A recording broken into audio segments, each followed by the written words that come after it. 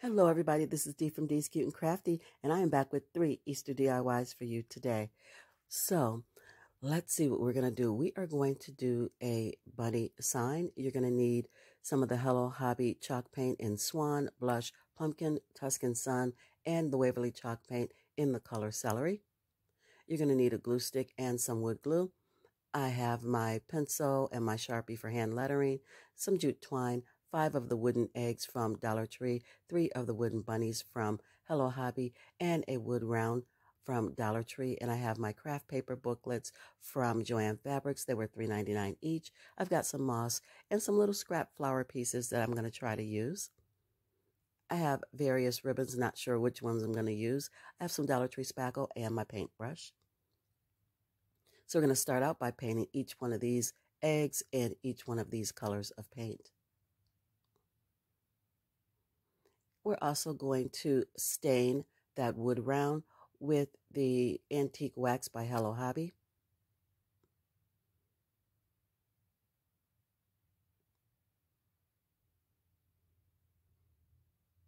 I like to stain using a baby wipe. I know a lot of people brush it on and then wipe it off, but I feel like I waste more stain doing it that way. So I like to just dab into the baby wipe or dab into the stain with the baby wipe and just wipe it on. And then I don't feel as though I'm wasting. I don't know, I probably could still be, but I just feel like I don't use as much as when I brush a lot of it on and then wipe it right back off.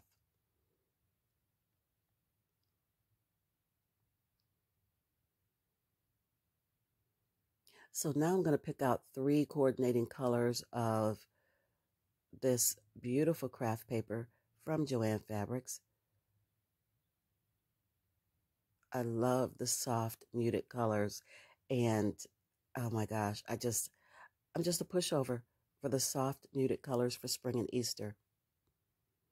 I do like the bright colors sometimes too, but my heart just goes out to the soft ones more so. So that's what I use. This DIY is simple and easy, but it's really very pretty. Is it my number 1 for the 3 that I'm going to show you for this video? Nope, it is not. You want to see what my number 1 is? You got to keep watching. So I'm just applying the paper with a glue stick and smoothing it down with my little scraper from Dollar Tree. I did take the egg that is done in the Hello Hobby White Swan, and I did a little bit of hand lettering and pencil, just some simple printing that says Happy Easter. And I'll go back over it with my Sharpie in just a little bit. So thank you to everyone who stopped in to watch this video today. I am so greatly blessed to have you and very appreciative. If you are new, it's your first time here, welcome. And if you've been with me before, thank you so much for coming back. If you've not joined the Cute and Crafty family yet, please go ahead and hit that subscribe button. Give this video a big fat thumbs up and comment down below. I'd love to hear what you have to say. Don't forget to turn on your notification bell as well, so you never miss out on another Cute and Crafty DIY with Dee. Let's get back into the crafting. I took my farmhouse ribbon and I cut it in half because it was a little wider than I needed, and I made 3 of the bows for the bunnies. Now I'm just looking at placement for my eggs. I want to see where I want them. Going to go in with my Sharpie as promised and darken this lettering up.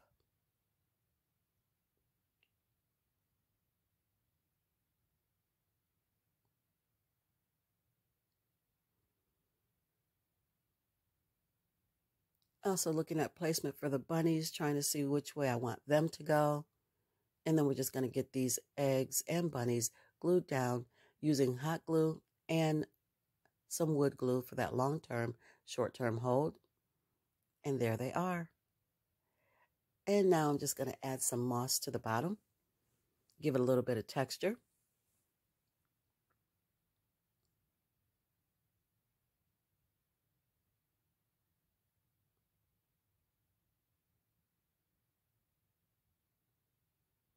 So are you guys done with your Easter crafting?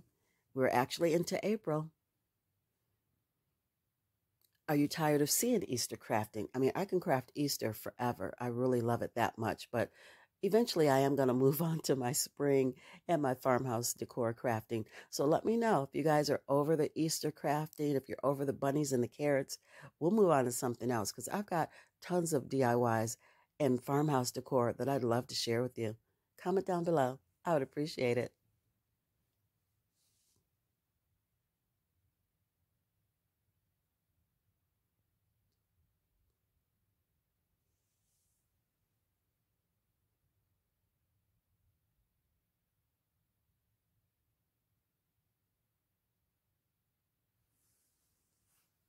So these are the colors that I chose to make my bow. I'm going to use the burlap pink from Dollar Tree and the burlap neutral ribbon from Dollar Tree as well, and some jute twine also from Dollar Tree. I have slowed this bow making process down so that you can see what I'm doing because a viewer asked me to do so. So all I do is take my ribbon and I loop it. This is not anything that I came up with or anything, you know, hard to do. This is from Olivia's Romantic Home. She is amazing. Her link will be in the description box below. I love her channel. Please go check her out. This is called the Olivia bow. It's very simple. You just make your loops. Just fold your ribbon over itself and you make your loops. So for the pink, I folded it enough to where I've got 2 loops on each side. And for the neutral burlap ribbon, I'm only going to fold it to make a loop once on each side. And then I'm going to stack that ribbon. I usually go in gradient or variant heights. Like if I want to do 3 stacks of ribbon, I'll do large, medium, small. Large loops on the bottom, medium in the middle, small on top. I do it in a gradient so that you can see every bow or every loop that I'm going to fluff up. I don't want them all to be the same size. They're easier to see when they go up in succession of size, if that makes sense. You see what I'm doing. Then I'm going to take some ribbon and to make my loops. I'm going to fold it in half evenly. Then I'm going to fold it long ways, and then I'm going to cut at a diagonal. Fold it in half evenly, fold it long ways. I have the folded piece at the top and the wire at the bottom facing the floor, and then I just cut up in a diagonal and it gives me my dovetails. Then you just take all of that ribbon and stack it together and pinch it. Depending on the kind of ribbon you use, sometimes that's a little difficult. If you have a really good quality thick ribbon, it can be a little hard to pinch, in which case you may want to use a zip tie. I love using the twine. I like the look of it, so I just make it work. So I'm just going to pinch that as I'm tying it because it's too thick for me to pinch it and hold it together in my hand and tie it at the same time. Again, if I have a thinner ribbon, I can do that, but this is thicker and wired, so it's not easy to do. So I just tied it and let the jute pinch it as I tied it. I love using wired ribbon for this because it's going to hold its shape. If you use a, ribbon without the wire edging on it, it's floppy. It's pretty, but it doesn't sit the way you want it to sit. It kind of just does its own thing. So I like the wire ribbon so I can shape it and form it and make it lay on my project the way that I want it to. So now I'm fluffing out those loops and I'm pulling down those tails, and this bow is done. It's very easy and it comes out pretty every time.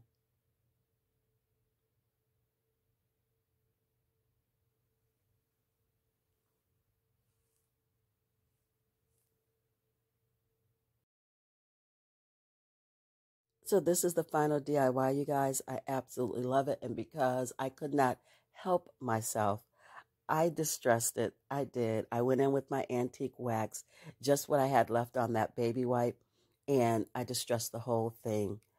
And I did not end up using the bow that I showed you, but I wanted you to see how to make a bow. So I went in with my antique wax and I just rubbed it all over the eggs, all over the bunnies. I just wanted it to look old and weathered, and I love it. Moving on to DIY number 2, I have some of this Dollar Tree material. And I also have one of the bunny signs. I also have Dollar Tree spackle, Mod Podge. I have my Hello Hobby chalk paint and some Waverly chalk paint. We'll go through the colors once I start to use them. And I have some of this Dollar Tree greenery. I got some twine and my scissors. I'm starting out cutting this jute cord off of the sign, and we will cover the back of that sign. Because I like my projects to be nice, neat, and finished, I am going in with my Dollar Tree spackle and filling those holes in. So everything is nice, neat, and seamless when I paint it.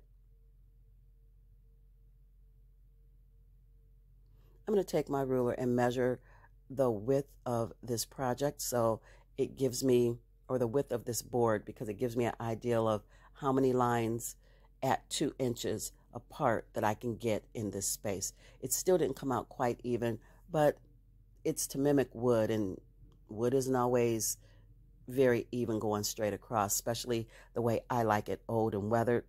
It's never going to be nice, neat, and even, but I thought I'd give it a try. It didn't work, but this is still beautiful, and it is my favorite DIY of the 3 that I'm showing you today. So now that I got my lines drawn, I'm going back and I am giving this a good indentation. I am making it look like wood, and this is one of those Dollar Tree whittling tools. They come in a pack of 4, so you get 4 little unique tools that you can use, and this one is perfect for scoring MDF board. You can use a Sharpie if you don't have this tool, but if you see these at Dollar Tree, pick them up. If you like things old and weathered, pick them up, because I love using this for this very reason. Now I'm going over it in my Waverly chalk paint in the color plaster and giving it just one rough coat. I don't care if the wood shows through, because you guys know I'm going to distress it anyway. Taking my Waverly chalk paint in the color cashew, and I'm just going over those lines or indentations that I made.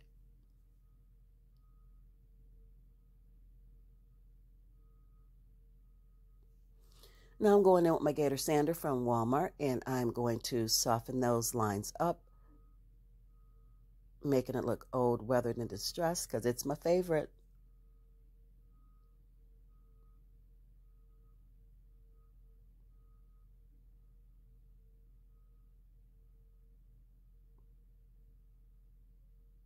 You guys, if you're enjoying this video, please give it a thumbs up. That lets YouTube know that you like it, and it pushes me out a little bit more so everyone else can see me too. So I went in with my pencil, did a little bit of hand lettering. I did homegrown and bunny bait. And the picture that I showed you, the paper that I showed you, I tend to sketch my designs out. If I got something in my head and I have a project that I want to do, I sketch it out. And I may not do it the minute that I sketch it, but when it's in my head, I want to get it sketched out a little bit so that I don't forget what I was going to do.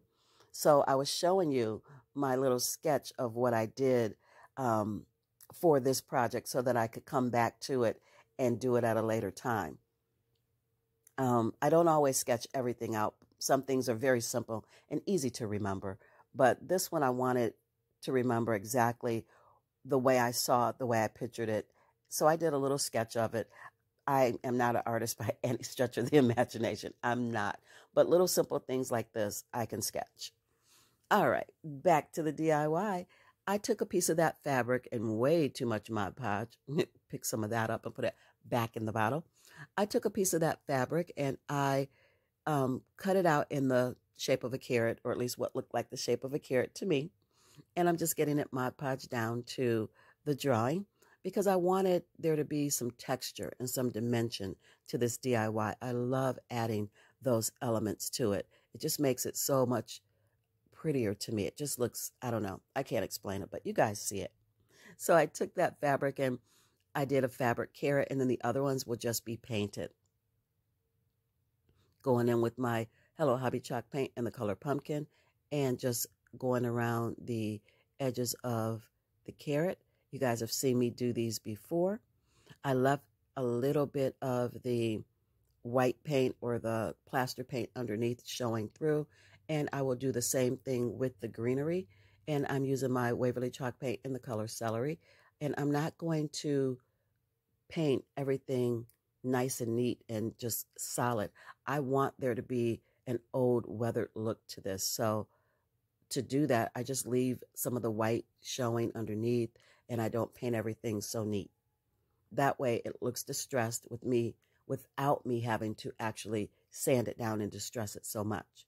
I let the paint do the distress look for me on this DIY.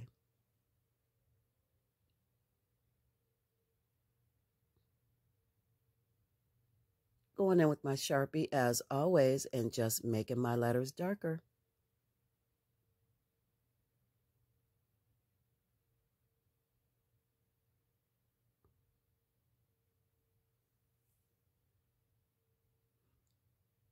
Cleaning up any pencil lines with my eraser.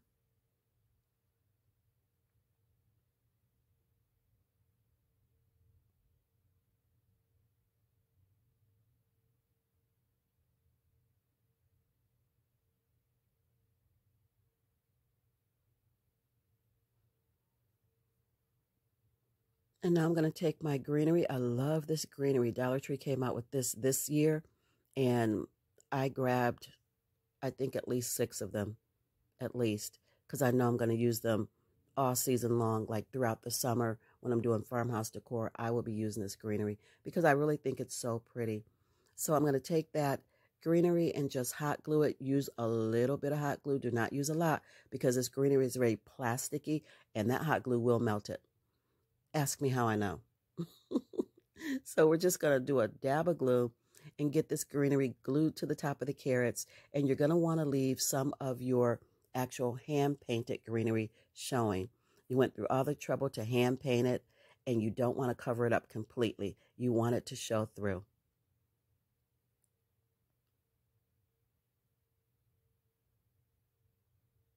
Now I'm going to take my jute twine. I'm just measuring around those carrots to see how much I want to use and where I want it to sit.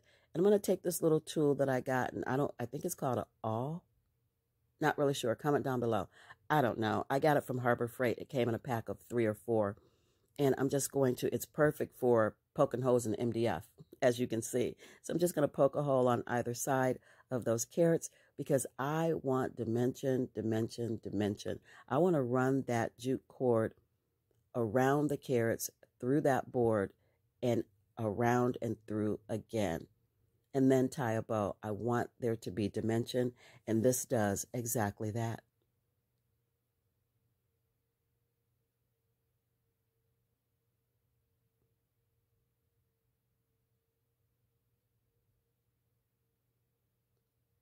So I just made a jute bow, and I'm just going to glue it to the front of the carrots, and that just gives it some dimension. It really does. Texture, dimension, all of the things, and that is why this is my favorite DIY.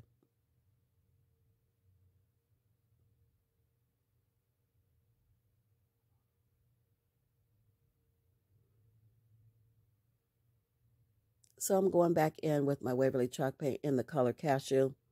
Nope, this is Hazelnut. In the color Hazelnut, I'm just going to make those shadow marks on the carrot, or the lines that look like where the carrot has ridges and rough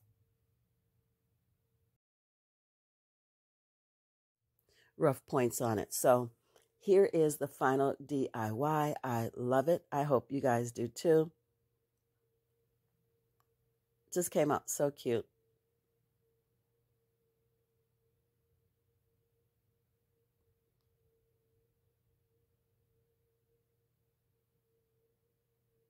I did go ahead, as you can see at the top, and add some jute twine.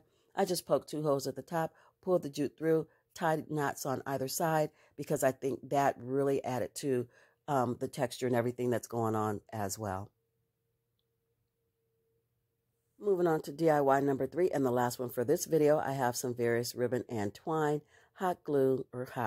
I'll be using hot glue and jumbo glue stick, scissors. I've got this beautiful bead garland from Joann Fabrics.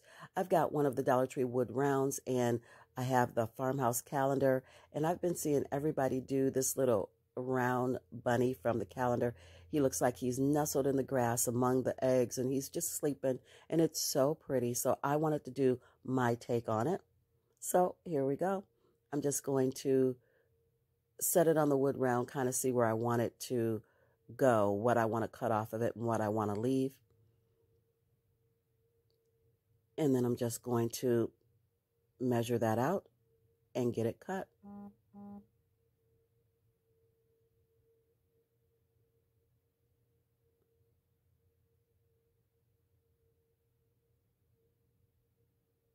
So now I'm going to use my jumbo wood glue stick, and I'm going to get this bunny glued onto this wood round that I have left over from Valentine's Day. And I'm actually going to glue it to the front of it so that the back of it is nice and clean and I don't have to cover it.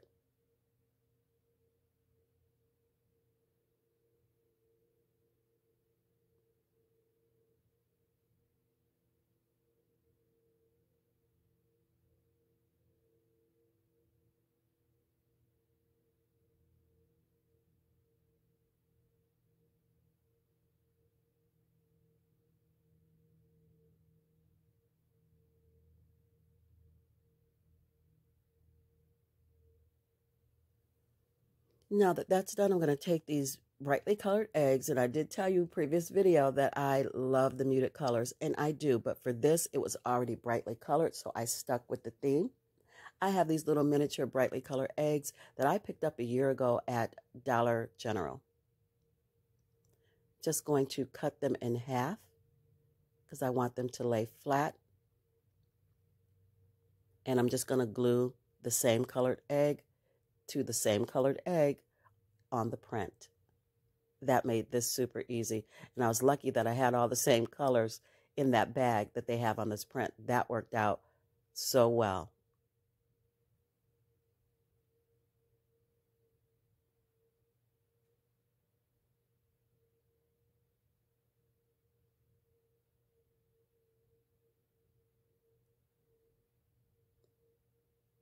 Now that I've got it all glued down, just getting rid of the glue strings that are hanging on, I got this beaded rose garland from Joann Fabrics. It was on sale. I think I paid maybe $4 for it, using that wonderful wood tool that I like that makes holes and everything. I just put about 8 holes all the way around in this wood round because I am going to attach this with some paddle wire that I got from Dollar Tree. Now, this is where I got a little hiccup, I feel like. I put boxwood greenery from Walmart at the bottom. I don't love it. So in this video, you'll see it, and in the reveal, you'll see it.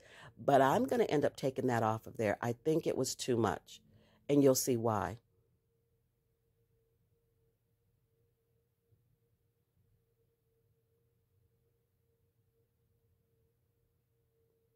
Adding a dab of glue to the back of the paddle wire keeps it from damaging my surface or my wall. So I decided to put a bow at the top of this DIY. And here's that bow that we made in the other video, but did not use. I'm using it for this video. I love the bow, but once the bow is on top, the greenery on the bottom to me is overkill. It's too much. Comment down below if you feel the same. So I ended up, like I said, not in the reveal or in this video, but I ended up taking that greenery off. You'll still see it on in the final reveal, but I didn't like it.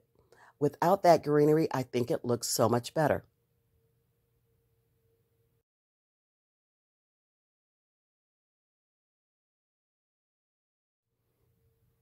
And so here it is, you guys. I do love it. I do think it's really, really cute without the greenery on the bottom. I still like the beaded garland. That will stay. But the greenery was just a little bit too much, I think. Sometimes less really is more. So I think it's super cute without it. Again, comment down below. Let me know what you think.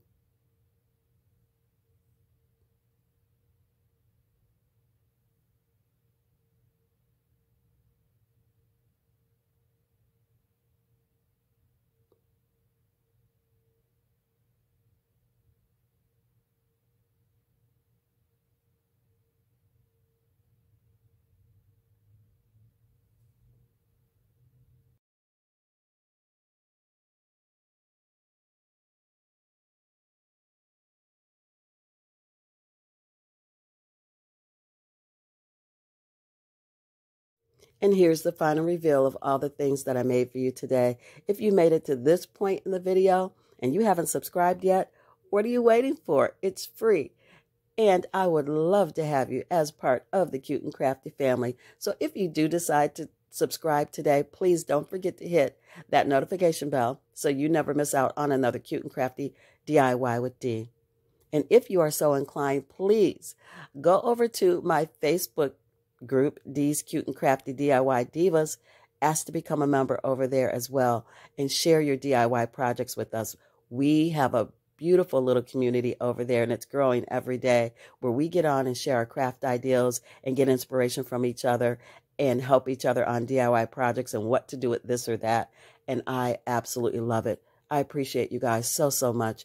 So until I see you in my next one, be blessed, be safe, and craft something beautiful today, you guys. Bye.